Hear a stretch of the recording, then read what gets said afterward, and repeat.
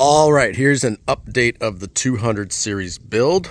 So I first posted that I'm going to be building this and well, time kind of got away from me. But here we are. In the back, we took off the ARB bumper that had dual jerry can holders. I wasn't a fan of it, didn't like the look. I love the look of the Slee. So check this out. And that's the Yankee Gold wheel. The 35 is already on the back with a color matched high lift jack. The 48-inch one. Good old Slee. I tinted that that reverse light.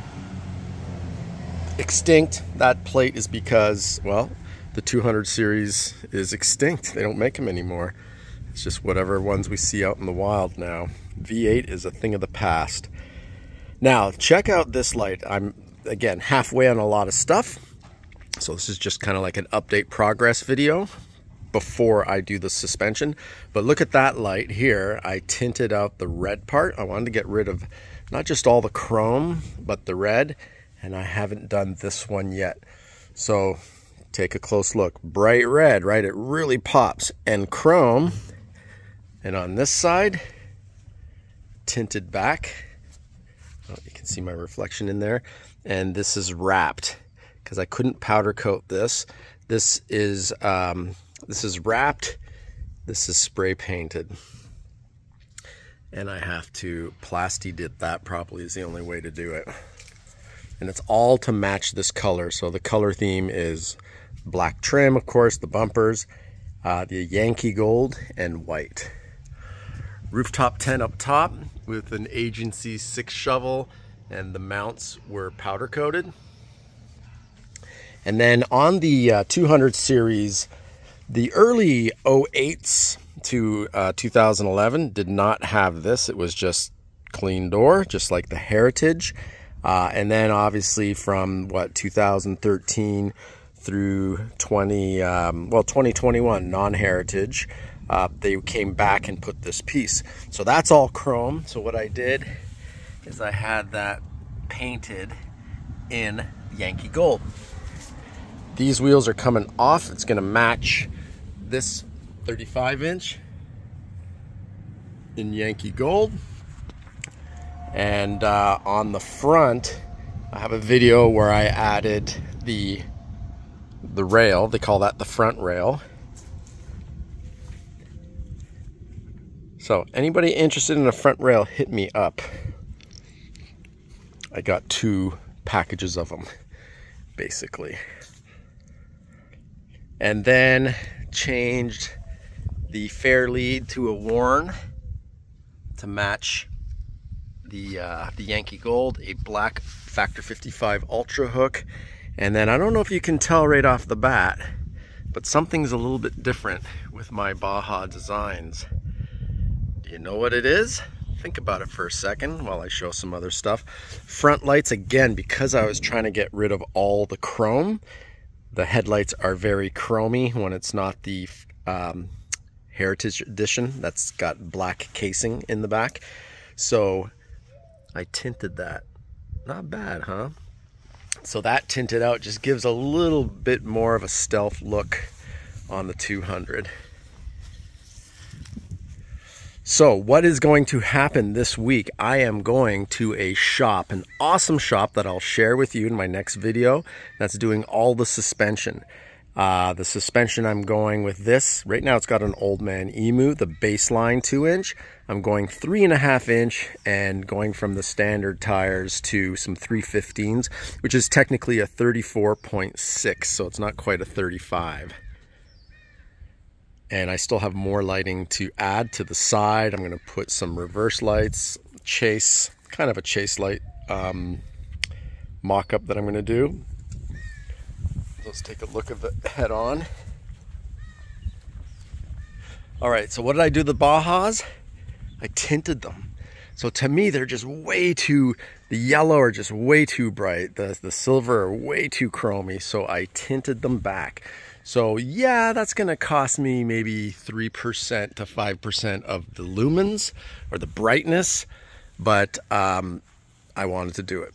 They're bright enough And at the bottom, I'm going to get some squadrons here and probably ditch the cover and then tint that back so it'll complete the look of the front. And yes, these little wings and the grille all done in the Yankee gold. But the most exciting part is when those bigger wheels are going to go on, and that's this week, so that other video is coming up soon in a few days. So subscribe and keep an eye for that video coming out. It's going to complete the look, and I do have to tint that, and I do have to do the same thing on that backlight I was showing. I got to delete all this chrome, so I'm going with this is black. I was just testing it. I didn't like it. I want to go with this color here, which is matching more to my Yankee gold. It's a little bit darker than that, but I didn't want to go too goldish here, but still keep the same color hues. And if you do the front rail, you have to have the side step from ARB. ARB side step, this comes in silver. So I had those powder coated black because I just wanted to get a black look. Again, eliminating all of the silver on the truck. So here's a test area I did. So silver, we're gonna get rid of it. We're gonna go with this. So total chrome delete, but not in the traditional black, but in the Yankee gold. And even here, this is tinted. I just have to clean it up, do my final touches to it. But that's got the tint. So headlights and those turn signals on the mirrors are a light smoke tint. And in the rear, it's their medium. I didn't want to go too dark. I wanted to have it still like a cherry red. But I think that's just, it's just more stealth looking. We can get both. Yeah, you see how one is just super bright red? There's a good shot of it. So let me know. I prefer this. Let me know if you prefer that. But to me, it was just, it's a build plus a lot of the, you know, with a color combo, kind of a color theme. I just love this Yankee gold. It's a little bit more, how would you say, dark gold compared to the Heritage wheels. And that's a Rock Warrior. And Rock Warriors come kind of a gray here, metallic look or gray paint, and then silver, like a stainless steel, like just bright silver. So I had that all powder coated black, and then the wheel powder coated Yankee gold by Prismatic powder coat. So tell me what you think, but the exciting part is coming up with that suspension. Suspension parts that I could powder coat are also powder coated in that. Got some bud built going on. Got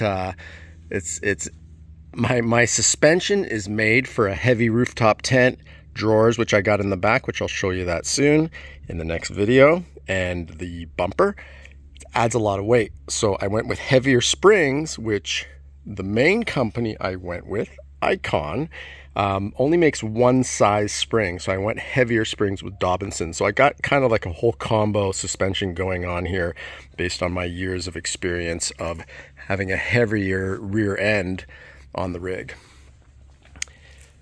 All right. Well, thanks for watching. Tune in. Stay tuned. The suspension part is coming up probably this weekend. I'll probably launch that video on Sunday. Check it out. And if you have any questions doing your own 200 series build, reach out to me. I respond 100%. So look at the messages. My email is cruisingtheland@gmail.com. And if you're ever looking for action tracks like we have up here, I've got those in all unique cool colors and all the standard colors as well. Air compressor systems and car covers for all Land Cruisers. All right, thanks for tuning in. Happy trails and good luck with your build.